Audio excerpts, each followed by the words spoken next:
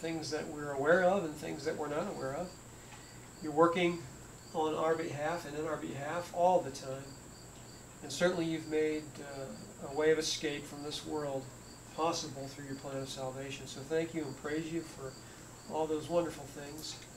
And we do ask and pray that now as we come to you in prayer and open your word, that you'll be here to instruct us and to guide and direct. We want to dig into the marvelous things that your word has for us.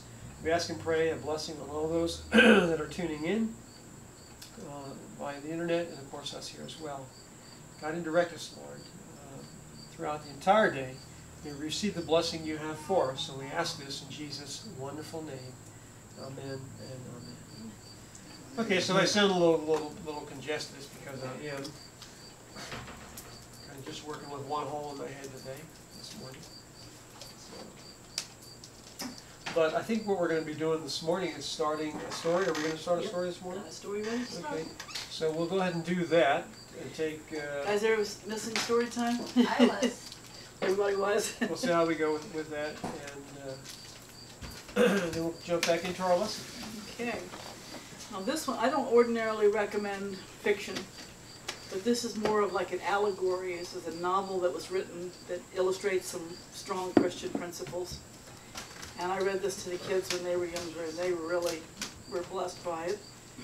But I will tell you, it's written a lot like a movie script or a TV script, in that you'll have one chapter that will deal with one thing that's happening, and the next chapter may deal with some other people that some other things are happening to, and it's only as you begin to get used to the ebb and flow that you begin to see where the storylines connect. But you basically have three different scenarios. You have the spiritual realm of what's happening behind the scenes. You have the physical realm, and then you also have this political realm where you'll see there's things happening in the government and in leadership. So you begin to see that all of these things are connected and that the Lord is working behind the scenes in all of them. And really the basis for it is Ephesians chapter 4 or 6, where it talks about we wrestle not against flesh and blood. Ephesians chapter 6. And so the spiritual battle is raging on. A lot of times we're unaware of all the circumstances. And that's kind of what he really tries to address there. But just keep in mind, this is fiction, so he's not talking about a town, but you may recognize different elements when you hear this. Chapter 1. Late on a full moon Sunday night, the two figures in work clothes appeared on Highway 27, just outside the small college town of Ashton. They were tall, at least 7 feet, strongly built, perfectly proportioned. One was dark-haired and sharp-featured, and the other was blonde and powerful. From a half-mile away, they looked toward the town, regarding the whoa, this is one of those words I don't get. Cacophony of sounds of gaiety from the storefronts, the streets and alleys within it, and they started walking.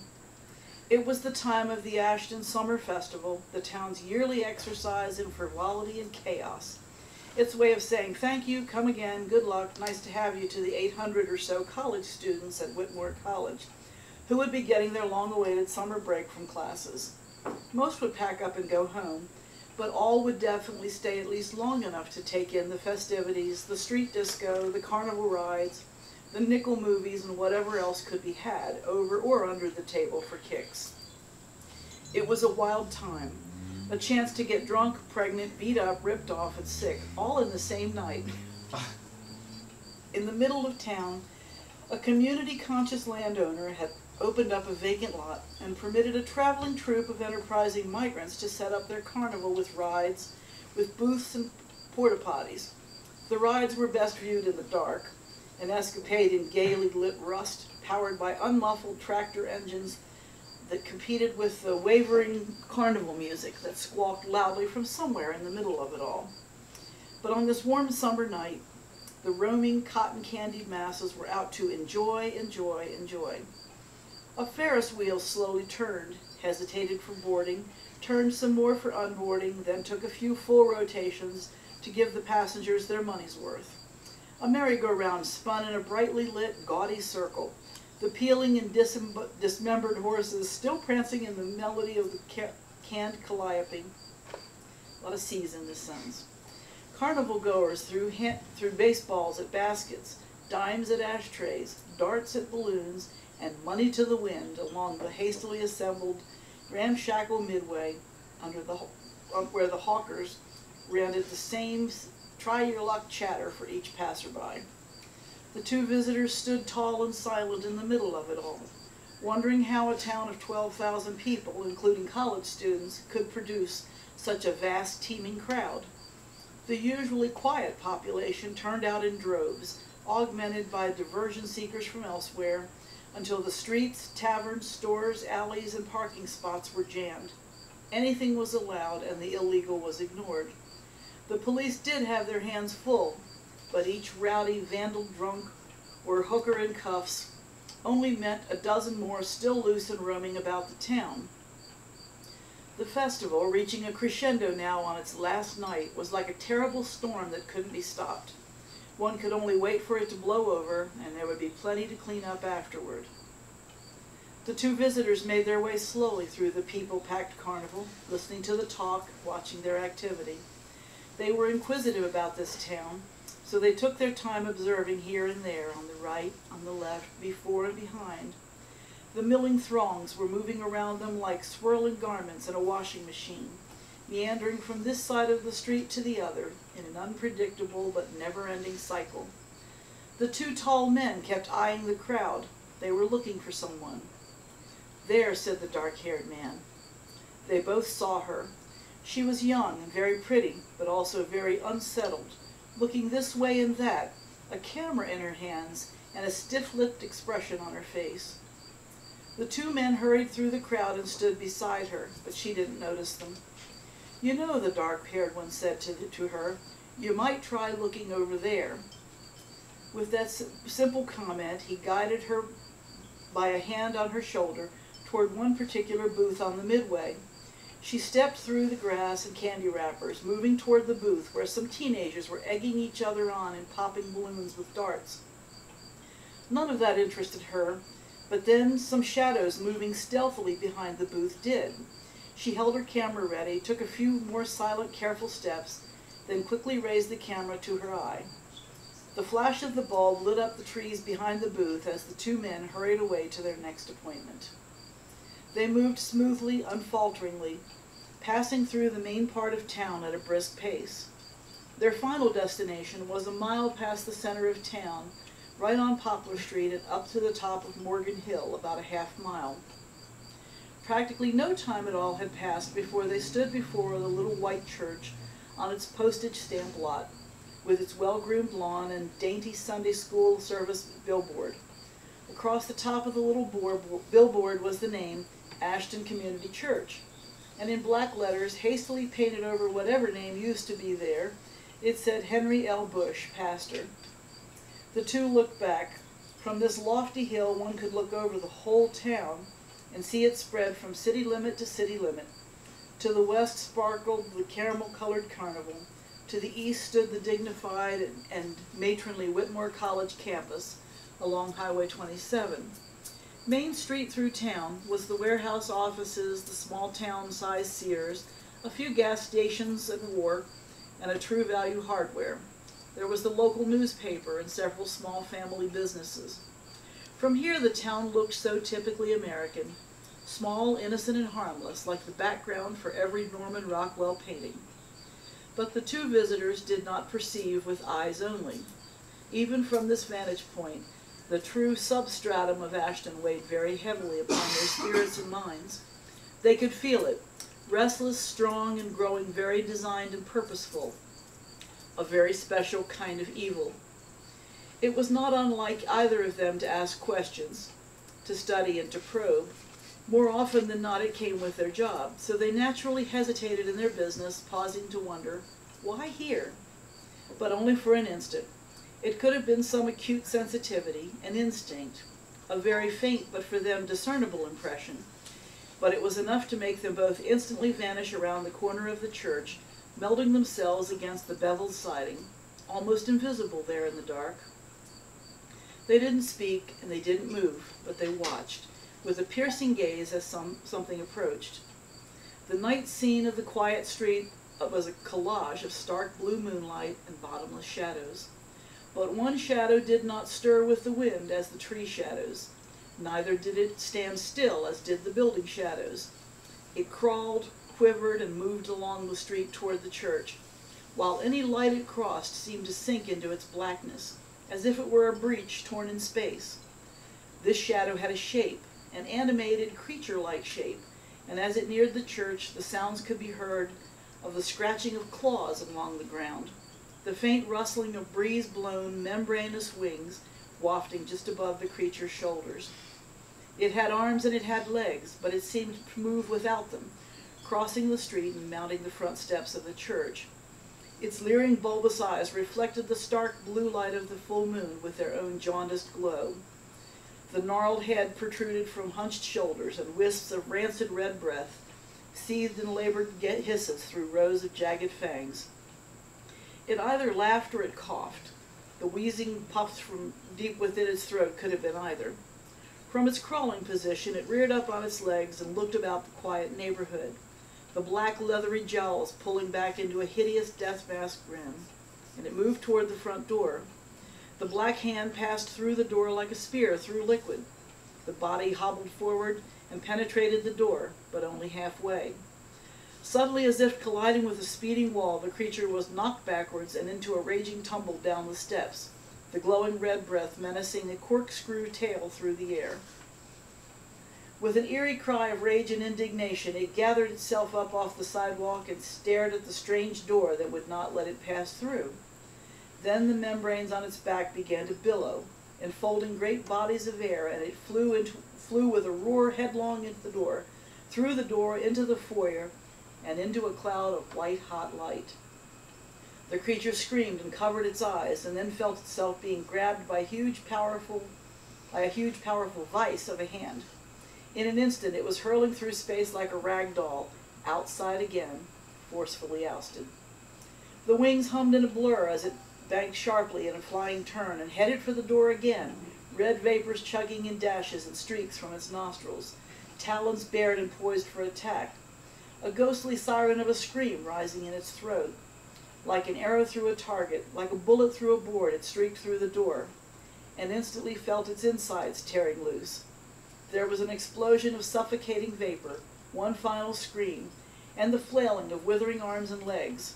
Then there was nothing at all, except the ebbing stench of sulfur and two strangers suddenly inside the church. The big blond man replaced a shining sword as the white light that surrounded him faded away. A spirit of harassment, he asked? Or doubt or fear, who knows? And that was one of the smaller ones? I've not seen one smaller. No, indeed, and just how many would you say there are? More, much, much more than we, and everywhere, never idle. So I've seen, the big man sighed. But what are they doing here? We've never seen such concentration before, not here. Oh, the reason won't be hidden for long. He looked through the foyer doors and toward the sanctuary. Let's see this man of God. They turned from the door and walked through the small foyer. The bulletin board on the wall carried requests for groceries for a needy family, some babysitting, and prayer for a sick missionary. A large bill announced a congregational business meeting for next Friday. On the other wall, a record of weekly offerings indicated the offerings were down from last week, so was the attendance, down from 61 to 42. Down the short, narrow aisle they went, past the orderly racks of dark-stained plank and slat pews, toward the front of the sanctuary, where one small spotlight illuminated a rustic 2x4 cross hanging above the baptistry. In the center of the worn carpeted platform stood the little sacred desk, a pulpit with a Bible laid open on it. These were humble furnishings, functional but not elaborate, revealing either humility on the part of the people or neglect. Then the first sound was added to the picture, a soft, muffled sobbing from the end of the right pew. There, kneeling in earnest prayer, his head resting on the hard wooden bench and his hands clenched with fervency, was a young man, very young. The blond man thought at first young and vulnerable. It all showed in his countenance, now the very picture of pain, grief, and love. His lips moved without sound as names, petitions, and praises poured forth with passion and tears. The two couldn't help but just stand there for a moment, watching, studying, and pondering. "The little warrior," said the dark-haired one. The big blond man formed the words himself in silence, looking down at the contrite man in prayer. "Yes," he observed, "this is the one. Even now he's interceding, standing before the Lord for the sake of the people, for the town, and almost every night he's here." At that remark, the big man smiled. "He's not so insignificant." "But he's the only one. He's alone." "No," the big man shook his head. "There are others. There are always others. They just have to be found. For now, his single vigilant prayer is the beginning. He's going to be hurt, you know that. And so will the newspaper man, and so will we. But will we win?" The big man's eyes seemed to burn with a rekindled fire. "We will fight," he said. "We will fight," the friend agreed. They stood over the kneeling warrior on either side, and at that moment, little by little, like the bloom of a flower, white light began to fill the room. It illumined the cross on the back wall, slowly brought out the colors and grain of every plank of every pew, and rose in intensity until the once plain and humble sanctuary came alive with an unearthly beauty. The walls glimmered, the worn rug glowed, the little pulpit stood tall and stark as a sentinel backlit by the sun. And now the two men were brilliantly white, their former clothing transfigured by garments that seemed to burn with an intensity. Their faces were bronzed and glowing, and their eyes shone like fire. Each man wore a glistening golden belt from which hung a flashing sword. They placed their hands upon the shoulders of the young man, and then, like a gracefully spreading canopy, silken and shimmering, nearly transparent membranes began to unfurl from their backs and shoulders and rise to meet and overlap above their heads, gently waving in a spiritual wind. Together they ministered peace to their young charge, and his many tears began to subside. Is that a good place for right now? Oh, yeah. All right. That's good. I will mark that for next week. Thank you. Okay, so as that story goes on, or as the sort of continues to read, you'll realize that there's a spiritual warfare going on, and you have a lot of angelic hosts, good and evil, vying for the affections and the hearts of those in that particular community. So, and in reality, even though that's fiction, in reality, the same thing is going on everywhere around the world. Here, Christiansburg, Roanoke, wherever you might be joining us from, same thing is happening. So, but anyway, we know what the book said about who's going to win and who's going to lose, right? Yeah. All right, We have so our visitor from South Africa back with us today. okay, well, I want to welcome all those who are joining us online, of course, and glad you've tuned into our family room and our Bible study time. We're continuing, for those who are unaware, in our studies in the Book of Revelation. We took several weeks to kind of hit the pause button on these because we've been gone for several months, actually, in the study of the Book of Revelation. And this took us up to chapter 15. We're at a place here where the Book of Revelation is framed. We're at a dividing place, and we thought that would be a good place to pause. And now we're picking it back up in the last section, chapter 15 of the Book of Revelation. Just like Paul, you know, we went through several chapters of the Book of Romans, and just like Paul, who God rose up a specific person to bring unity to an infant church at that time in history. He was raised up for a specific purpose. Well, at the end of time, you have a group of people that are raised up for, again, a specific purpose. And they are the 144,000, okay, the Book of Revelation. 144,000 are the main players that God uses to prepare people for the closing events that the Book of Revelation talks about. And so we're going to pick up the story here in chapter 15 of the Book of Revelation this morning. And like always, we'll go through verse by verse and ask questions and talk about, you know, what the scriptures actually mean. So put your thinking caps on. Chapter 15 and verse 1 there. It says, "Then I saw another sign in heaven, great and marvelous, 7 angels, having the 7 last plagues, for in them the wrath of God is complete." I'm reading from the New King James. Yours might say it a little bit differently, but you've got 7 angels, and that's no big shock or surprise there. We've seen God using angels, and of course even 7 of them before. When we had the 7 trumpets, what did God do there? He gave 7 trumpets or horns to 7 angels, right? And so here he's using angels again, giving these angels the last plagues. For in them the wrath of God is complete. Now what does that mean?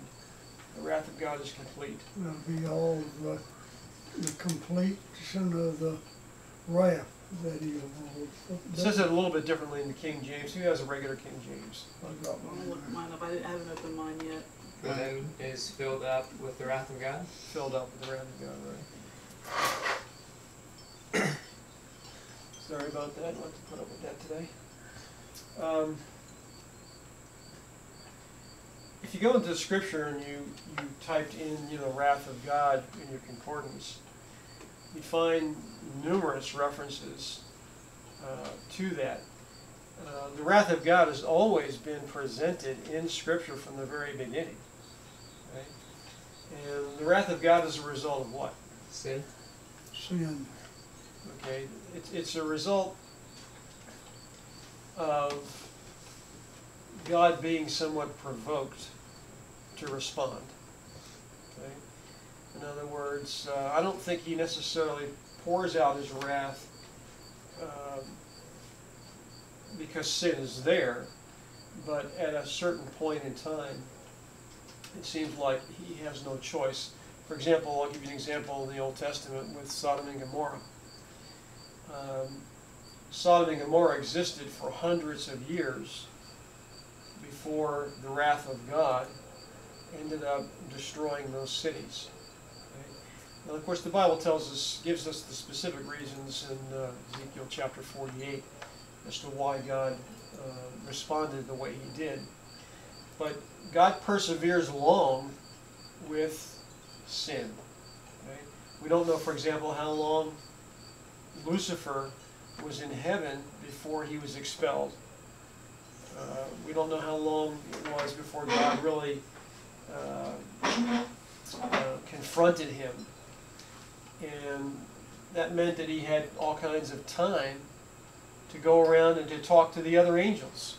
Because when we look at what happened in heaven, the Bible says there was war in heaven. You know, the dragon fought, and of course Michael fought. Right, so here's this battle being presented between Christ and Satan. And what was the result in heaven? I mean, Satan's arguments and his craftiness was so effective that the Bible tells us 1/3 of the angels left and followed him once he was cast out. And of course they have become the darkness that this world has to put up with. The demons, if you will, that the book there, Peretti's book, is going to really expose more fully. So you have not wrath being poured out so much in heaven, but you had a warfare. But down here on this planet, God perseveres long with those who are caught up into sin. That's because of his mercy, because he's long-suffering, because he recognizes that we are caught in the middle of a supernatural warfare. And so he can have compassion and empathy and sympathy for humanity Because most of the time we're just our own worst enemy, right? He's given us time to change and Given us probationary time in order to make the right decisions and choices. But at some point, God steps in and His wrath is poured out. Right? Here we've come to a place in time, at the end, where it's an indication that that wrath is now full or complete. Well, what was it before? That's an indication of something. What was it before this event here? Before probationary time closes, God's wrath has always been poured out in measure, okay, in a specific measure and a specific circumstance, just like Sodom and Gomorrah. It's never been fully poured out. In fact, when you look at the trumpets, for example, if you remember back when we looked at the trumpets had an effect on a lot of things in the world, and that was a measured effect. What was affected under the trumpets? What was presented there as being affected under the trumpets? Do you remember a certain portion? Third? 1/3. Okay. And God's full wrath could not be poured out, right, until probationary time had come to a close. In other words, while there was intercessory going on, while there was ministry in the heavenly sanctuary going on, God's full wrath could not be poured out. All right? So this is an indication here, this very first verse is an indication here that probationary time has come to a close. And that's the only way that the full wrath of God or the complete wrath of God could actually be experienced by people down here on our planet. Okay? And even that, it's not poured out completely everywhere at the same time. It would destroy the planet if it was. It would destroy the planet. In fact, in Whatchamacallit's book here, the compilation here from Dr. Leslie Harding in his book on Revelation, he put together a number of quotations from different commentaries. And let's see, it says here, one of the references says here, a single angel destroyed all the firstborn of the Egyptians. If you remember the story of the coming out of Egypt. And filled the land with mourning. When David offended against God by numbering the people, it was one angel that caused the terrible destruction by which his sin was punished. The same destructive power exercised by holy angels when God commands will be exercised by evil angels when He permits. There are forces now ready and only waiting the divine permission to spread desolation everywhere. So the plagues at the end of time are something that God allows to take place. It's not in other words, He doesn't have to directly say, you know, I'm going to smite this group of people over here, or I'm going to cause problems over here. He can just allow the evil angels to do what they do best, and that's cause mayhem and destruction everywhere. Okay. Another place here, he's written from a book called The Great Controversy. It says these plagues are not universal, or the inhabitants of the earth would be wholly cut off. So if God didn't restrain Himself, even though His full wrath is being poured out against sin, if there wasn't that wasn't poured out in a measured amount, then the whole world, as Rose mentioned, would be simply destroyed. Yet these will be, or they will be, the most awful scourges that have ever been known to mortals. You know, when we look back through history, haven't we seen some pretty horrific things taking place in our world? And yet, actually, the most severe things that will happen will be at the very end, once probationary time closes. All the judgments upon men prior to the close of probation have been mingled with mercy. The pleading blood of Christ has shielded the sinner from receiving the full measure of his guilt. But in the final judgment, wrath is poured out unmixed with mercy. So these are just some of the comments that he compiled there. Okay, unmixed with mercy. All right, verse 2 there says, and I saw something like a sea of glass mingled with fire, and those who have the victory over the beast, over his image, over his mark, and over the number of his name, standing on the sea of glass, having harps of God. And they sing the song of Moses, the servant of God, and they sing the song of the Lamb, saying, Great and marvelous are your works, Lord God Almighty. Just and true are your ways, O King of the saints. That's verses 2 and 3. Let me take a look at that for just a minute.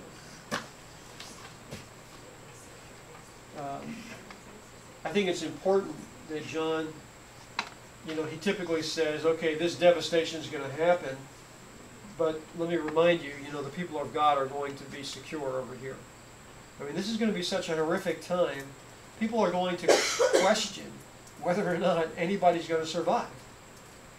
In Matthew 24 and also in the book of Acts, we're told that if God didn't cut the work short, in fact, he says, I'm going to cut it short for righteousness' sake. Right? And if he didn't cut the work short, what would happen? Nobody would be saved. Nobody would be saved. Nobody would survive. Nobody would be left alive if God didn't cut the time short. If he didn't step in arbitrarily and rescue the saints, they wouldn't survive. And it's going to be that difficult. It's going to be that severe. Okay? We're talking about all the people that are alive. Correct. Those at that are that alive. time. At that time. Exactly. All right, so let's look at this here that he mentions. These folks, there are going to be a group of people that get the victory, it says here, over the beast.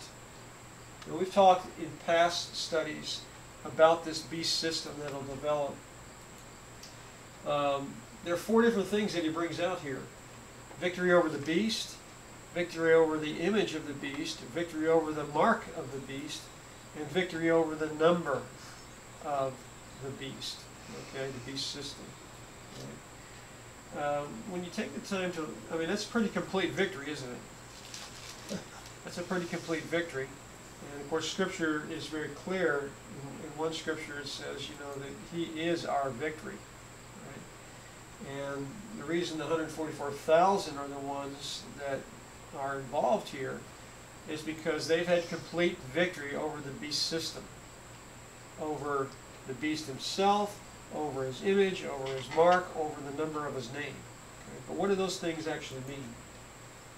All right. When you look up the Greek words for example, when it says he has victory over the beast, the Greek word there is therion. Right? And therion simply means a wild animal, a brutal, untamed animal, a dangerous animal. And so John is picturing, the beast here as being this savage entity. This out of control, wild, brutal beast. And what the wild animals typically do, number one, is they run in packs. Right? Think of a pack of wolves. Right? By themselves, they're not terribly vicious. But when you put them in a pack, right, they feed off of one another, all that emotion and that wildness, and they become absolutely brutal. And they can take down a prey that's of much greater size and strength than any one of them would be individually. Okay?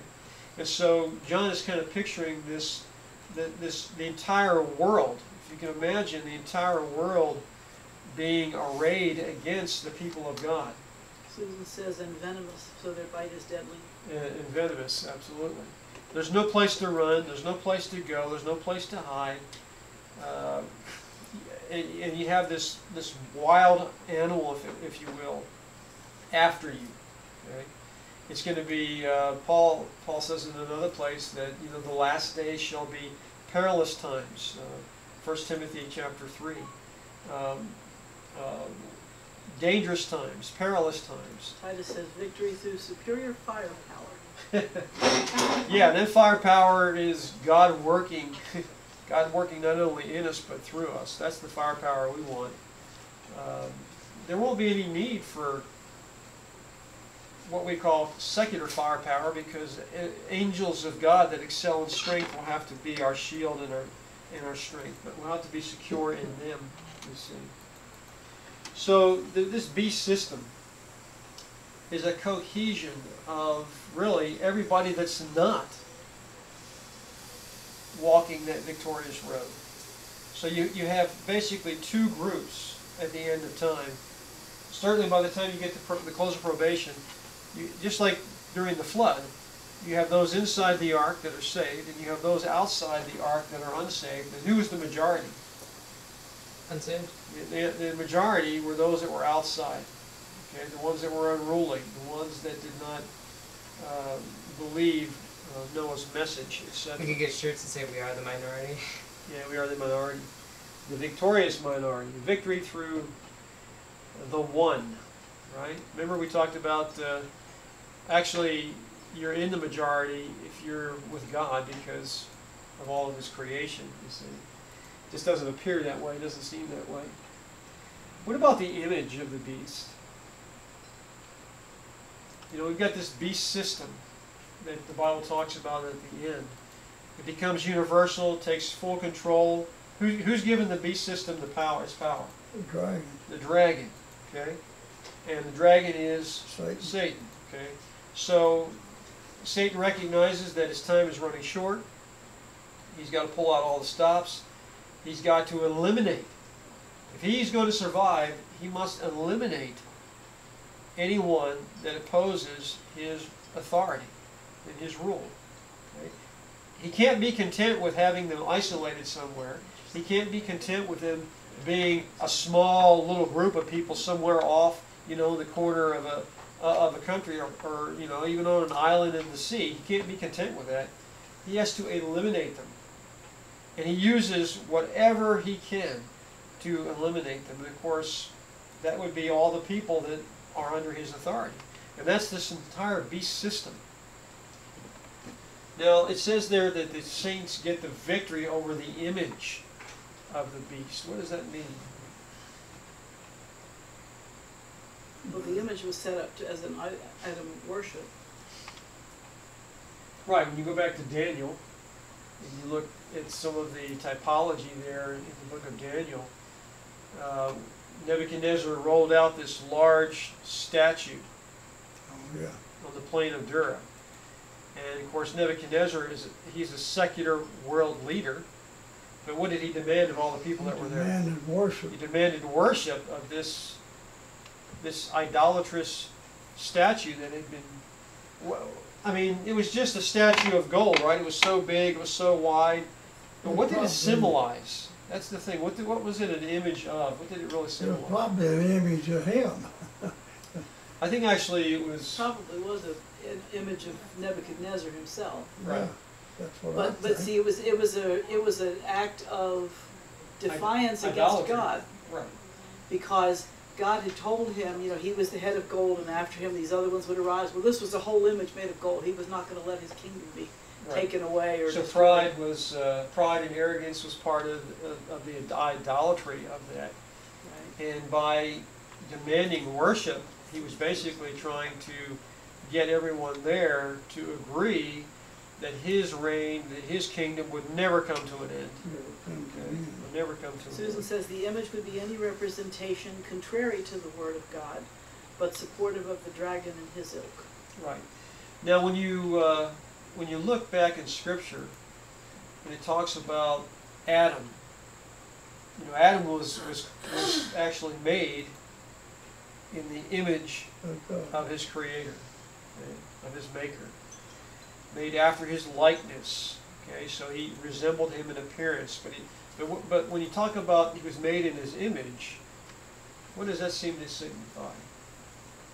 And when Adam had a son, right? The Bible mentions not Cain, not Abel, but So, Seth, right? Seth was made in the image of Adam, right? So what are we talking about there when we talk about image?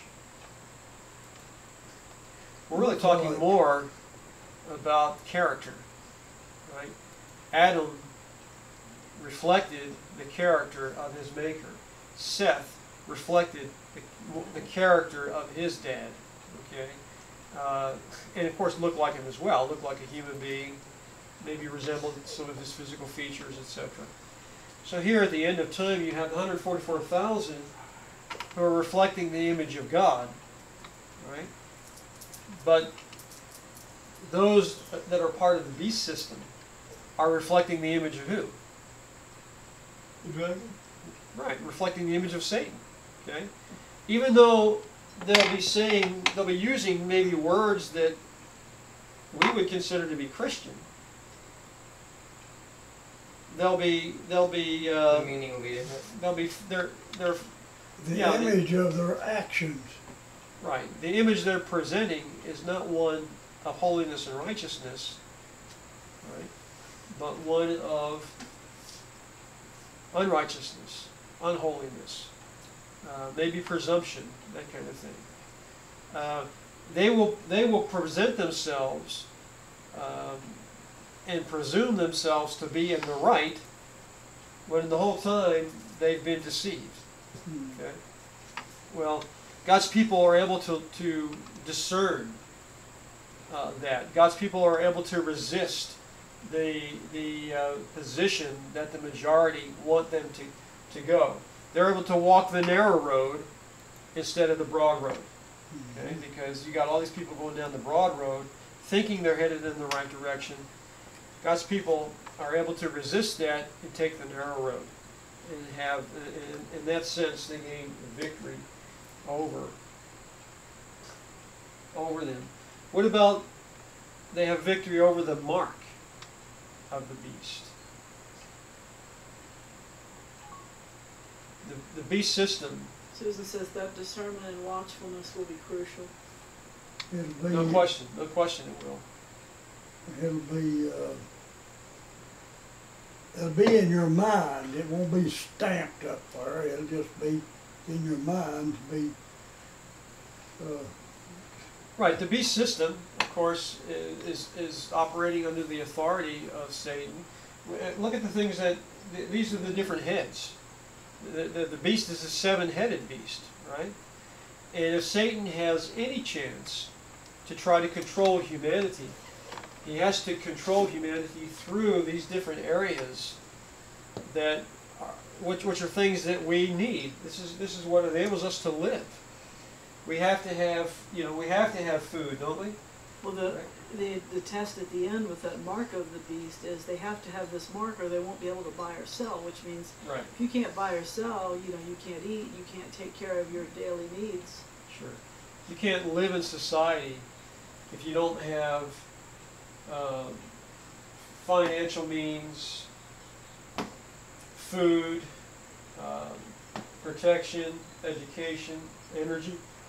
Excuse me. These are the things that really constitute a productive society, an ongoing society. Of course, you've got the religious and the political entities as well. But if Satan has control of these heads, if he has control of the political agenda, if he has control of the military and the police, if he has control of the economy, and of course the religious, the clergy and whatnot, if he has control of the church, then all society is moving in a direction headed for destruction. Now, I've never seen a time where I could see more of a union between the Catholic system and the Protestants than there has been in this generation. Sure. The difference between the two were such that back in the 50s that nobody believed Kennedy could get elected because he was a Catholic and this was a Protestant nation. And it really shocked the world that he could get elected. To where now, much of the leadership Is there? And if you look at the Jesuit infiltration into the churches, Yeah. and how many of them are promoting Jesuit programs now, Sure. Clinton was elected, he was Jesuit. right? Sure. So politically, we have in this country already, we have a Supreme Court and a Senate and the legislature, congressmen. We have the majority of those groups being under the control of the Jesuit order, even now, as we're talking. Okay. So for those people that have just one eye open, even if you study your scriptures in your Bible, you realize that all of this is well underway. All of this is well underway. Yeah, well underway to control humanity. But what's the mark? What's the mark of authority that the religious head will promote? Religion. What's the mark that the religious head will promote to try to unify? Remember, when things start happening under the trumpets before probation closes, there's going to be so much chaos and upheaval in the world. People are going to be looking for somebody to stand up and take them in a certain direction. In a crisis, that's what happens. People are looking for answers. They're looking for hope. They're looking for a way to go. Susan says Sabbath observance. Yeah, Sabbath observance is the antithesis of the mark of the beast. The beast has its identifying mark. God's people have their identifying mark, which is the seal of God, part of the seal of God. Right? And so Sunday observance. Yeah, The world is unified at the end primarily in two ways. Sunday observance and also spiritualism. And both of those things are really taking prominence in the world today. Well, you see, a lot of surveys have been done in the last few months about people's viewpoints on liberty. And when people feel that they are at risk, if they're insecure or the economy is insecure, they will give up their freedoms in order to be able to have peace or security. Sure. And so if everything starts getting crazy and there's been all kinds of calamities and catastrophes in the world and earthquakes and disasters, and then we've got an economy in upheaval, people will be willing to give up their beliefs in order to have to survive. to set on a pillow somewhere. Okay, the last one here is victory over the number of the beast. What's the significance of the number? That's the word arithmos in the Greek, and it simply means even a definite or an indefinite type of number, a fixed or indefinite number. So it's just basically talking about the number of his name. Number of his name. And of course that number we know was identified in chapter 13 of Revelation, 666. Okay? Now, a lot of times people like to say, oh, this person's name, tallies up to 666, or the title for the Pope, his name titles up to 666. But actually, that's only part of what the victory is. The beast system has an incredible history. How far back does the beast system really go? All the way back to whenever it started. Okay, it goes back even before the Catholic Church or the Vatican even began. It goes back, when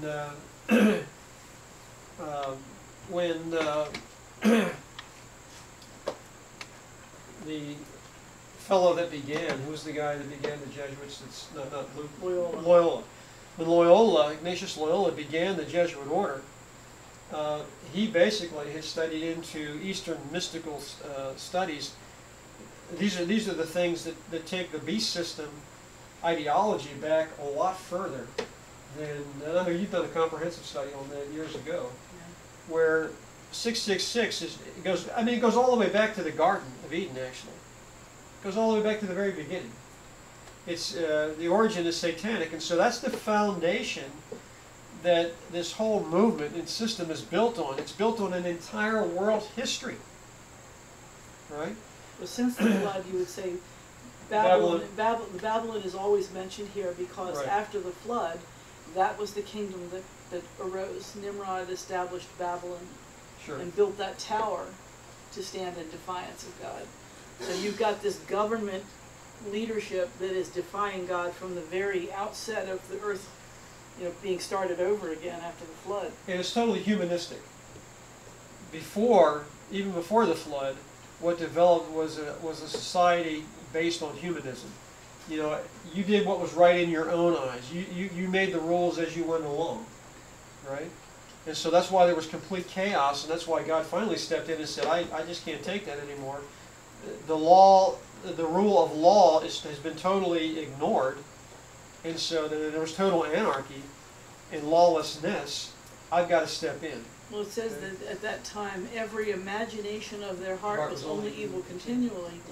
Well, the more you look into what is being circulated in this world, in all of the public arenas, politics, in television and entertainment, fashion, marketing, all of the things that make an economy grow and that define public opinion, all of these things have just descended into so much wickedness that we actually are becoming immune to it, and that we don't even sense how evil it is anymore. Yeah. So the saints really have such a complete. Basically, they have their victory is just as complete as the wrath that God's going to pour out on sin, on the unrighteous. Okay? Total victory, total wrath. We're dealing with the totality here on both sides here. And notice that the saints are pictured as singing the song of Moses and the Lamb. We've talked about that for a couple of years now, actually. And what does that actually mean? The song of Moses and the Lamb, what does that symbolize? The law and the blood. Yeah, okay, Moses was the one that was given the law. Of course, the Messiah was the one that shed his blood. So here you have the song of the law and the blood. That's the song of the full atonement. Okay? So their victory is complete because they've embraced the full atonement. They understand that the law. And that full atonement is an understanding of Messiah's two offerings, both his human offering and his divine sacrifice as well. So all of that's being presented here right in the beginning of the close of probationary time. In chapter 4, who shall not fear you, O Lord, and glorify your name? For you alone are holy, for the nations shall come and worship before you, for your judgments have been manifested. Again, from the very beginning of time, what we call time, God has never changed. God's character has never, ever changed. Okay? He still deserves worship. His name still is deserving of glorification. And that was his intent. Humanity was created for his pleasure. Right? Humanity was created to reflect his character. We went awry, we went astray. But we've come full circle back to the place where God intended in the very beginning. Okay? Well, I kept thinking about, you're asking about this, about verse 2, about getting the victory, and it's over the beast, over his image, over his mark, over the number of his names. There's four characteristics. But it doesn't, we talk about getting the victory, we don't quite understand what that means, but I think that it indicates these things have no power over God's people. In other words, everybody else is afraid. Everybody is giving in to this beast system for one reason or another, but God's people at the end have discernment. And even the threat of death doesn't deter them from standing up against it. There's something more important than even that. They see the bigger picture. There's something more important than even that, and that is to bring glory and honor to his name. Right. You see? And that's what he's bringing out right here.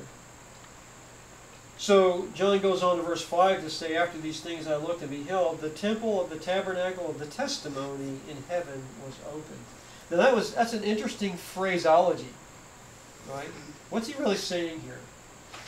Why does he uses the word temple, he uses the word tabernacle, he uses the word testimony, right? So we got the three T's here, right? What are these three T's really suggesting here? What are they actually stating? Speaking of the Trinity. Well, so many T's. We know that the temple complex. Well, I thought they were both the same. The temple complex involved Look, right here. It involved the court of the Gentiles, it involved the woman's court. You know, I mean, all this is part of the temple complex, right? So John is saying, he starts out by basically drawing the reader's attention to the whole thing. And then he says the tabernacle, right, which involves now just this little area here, the holy place and most holy. And then he says the testimony. What is it? What's the testimony?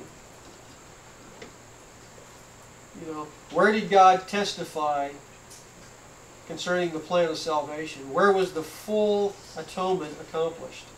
The mercy seat. At the mercy seat, right? So now, so what he's doing is he's starting with this, and then he's fine-tuning it there, and then he's going right into the Holy of Holies at the mercy seat there. That's where the testimony, right? That word testimony is the word for covenant, right? And it was the covenant blood that sealed the offering, his two offerings. That the place of atonement is the Kaporth. That's the mercy seat, the place of atonement. You see, that's where the testimony was actually recorded and occurred. Okay? That's where, when he was crucified, it fell on the mercy seat. So the opening of this, the actual exposing of the Holy of Holies, what did that suggest? What is that an indication of? The same thing actually happened over in chapter 11. In chapter 11:19, it says there, then the temple of God was open in heaven.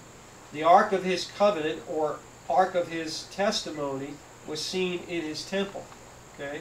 So you got the same text basically being repeated here from chapter 11. And there were thunderings, noises, lightnings, and an earthquake and great hail. What's going on when all that takes place? You notice how the focal point is the Ark of the Covenant. Close of covenant. Close of probation. Okay?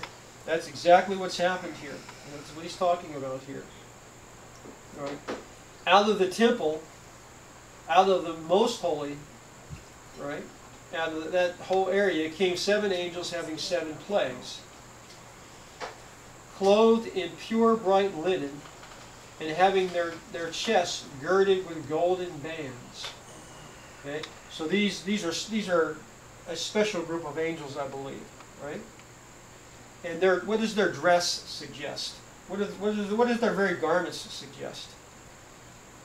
Righteousness. Righteousness, holiness, purity, right? Right? Clothed in pure, bright linen, right?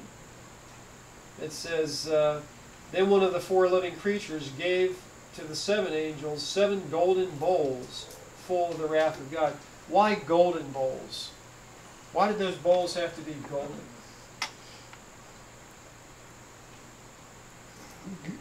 Is it just something with their purification and refinement process? Pardon me? But golden doesn't necessarily mean made of gold. It just means golden color, doesn't it? Could it be? I mean, brass is gold too, in color. Yeah, Most of the temple vessels, a lot of those were made of brass. Yeah, the Greek word suggests that these aren't made of gold. Okay. I'd say that it's made of gold. Could it be because of the illustration of like how gold is refined and? Yeah. Is there anything more enduring? You know, when we think of gold, we think of a mineral that's very tough, very enduring. Not tough. Huh? So it's not tough. Susan says because the ark is made of gold and purity. Yeah, so it's all coming from there. Well, it is the most valuable mineral in terms of its worth. Right. But gold also represents faith. Right. Because you were supposed to buy gold tried in the fire. Yeah. And gold tried in the fire is faith that's been made pure through persecution or purification. That's what I was asking. And that's what it suggests. The refining process. You got to remember, God's wrath is pictured as being in these golden bowls or vials. Okay. Gold's also a mineral that stands up to a lot of things. For example, if they want to put fillings or crowns on your teeth, Right. they choose gold because your body doesn't break it down. Right. In other words, it could stay in there for your whole lifetime, and it won't break down and deteriorate. Whereas other metals, you know, steel or They also use gold as conductive for electricity and different stuff.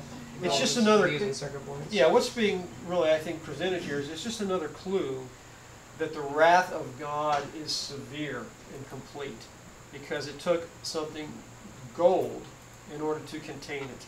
Okay, so it's suggesting that, right? And they're full of the wrath. These golden bowls, full of the wrath of God, who lives forever and ever. Now the temple was filled with smoke from the glory of God and from His power, and no one was able to enter the temple till the 7 plagues of the 7 angels was completed. Okay. So again, this is a significant moment in time, what we call time, and it's not going to be a pleasant time for the unrighteous.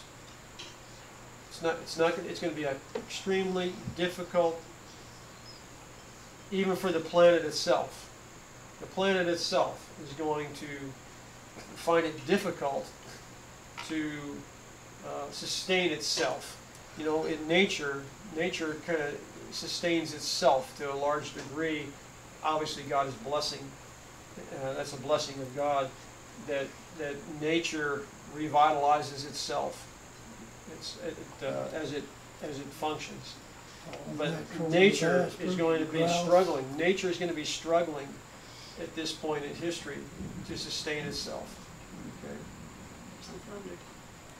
So the temple's filled with smoke, meaning that there's no access, right? There's no access to God any longer. That's because probation is closed. Has ended. Right? Yeah. Just like when the Noah's Ark was closed, there was no longer any doorway. There was no longer any access to the place of security and safety. All the people wasn't in the ark. There's no way they could talk themselves into getting in. Right. No amount of talking, no amount of bribery, no amount of convincing, no amount of threatening. You know, nothing is going to change at this point. Every person's character is fixed. That's why in chapter 22 it says, "He that is unjust, let him be unjust still. He that is filthy, let him be filthy still. But he that is holy, let him be holy still. He that is righteous, let him be righteous still." You see, we've reached that moment in time. Fixed. It's ready or not, we're done. Yeah, that's the end. That's the end of. I mean, at the cross, He said, "It is finished," and I believe this is at the very end. He's going to say, "It is finished." It is ended. That's right. It's done. All right, so we're at the close of our time here, and what we'll do is we'll pick up next week in chapter 16. Chapter 16 now, 15 introduces us to this event in time and what's going to take place afterward. Chapter 16 is going to start breaking it down, right?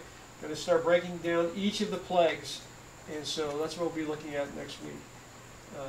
Again, this is not a subject that really gets a whole lot of attention, because who likes to talk about devastating things, right? But again, what John has presented is, yeah, this is going to happen, but here's a group of people that had victory over all of this nonsense at the end. You know, here's a group of people that are going to be saved out of. They're going to live through it. God's going to preserve them through it. But it is going to happen. And people need to be made aware that it's going to happen. Save you through it, not from it. Yeah. Yeah, you don't want to be on the outside of the boat. You want to be on the inside of the ark when that door closes. Okay? It's these trumpets here. Remember, it's these trumpets. What does a trumpet do? Da, da, da, da, da, da, da. It gets your attention, right? A trumpet is designed to get your attention.